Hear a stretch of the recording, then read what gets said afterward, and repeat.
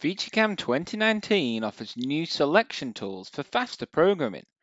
Quickly and easily select surfaces for bosses, pockets, and side features. So as you can see, this part is part programmed. I've already got a series of features on the main setup. And I'm going to use the new selection tools to program the rest. So the new selection tools can be found under the Select item in the ribbon. And you can see there's three new ones. Select Boss, for selecting surfaces for boss features. Select Pocket, doing the same but for pocket features. And then finally Select Sides, for selecting surfaces for side features. So the first feature I'm going to tackle is this Boss region here. So I'm just going to go ahead and select Boss. I'm just going to do a single click on the surface, and it's going to go ahead and select all the surfaces necessary to complete the boss feature. I'm just going to go ahead and hold down Control and select the remaining boss entities. Now that they're all selected, I'm going to head over to the Features and Manufacturing tab, Mill from Surfaces, and I'm going to choose Boss. As you can see, it's automatically populated the top and the bottom Z levels, so I can just go ahead and press Next. I'm going to add in my chamfer graphically using the solid model. At this point, I'm happy with my feature, so I can just go ahead and press Finish. Just going to go ahead and hide this feature from my graphics area. So let's do that one more time, but this time I'm going to concentrate on these four pocket regions here.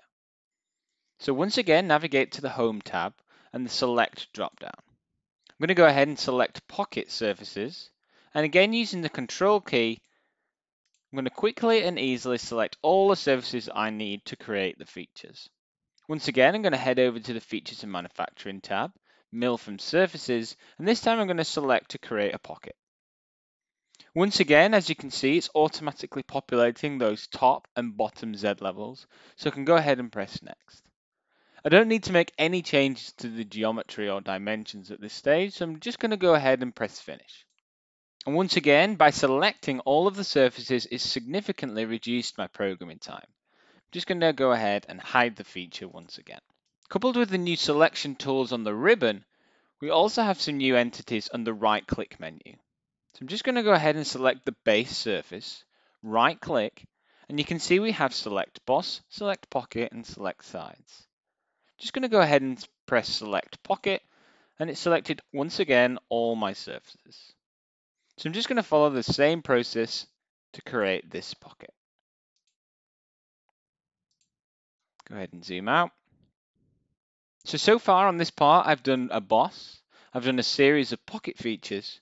Now all that's left for me to do are these four side features that run down the bottom of the component.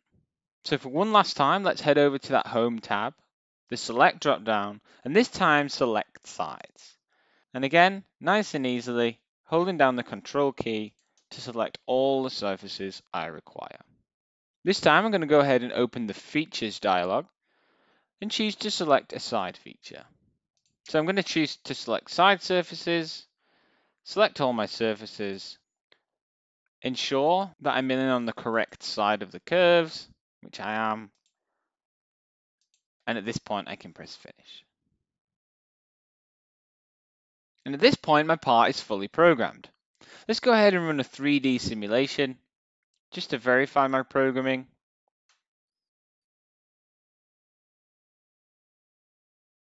Just going to go ahead and speed it up.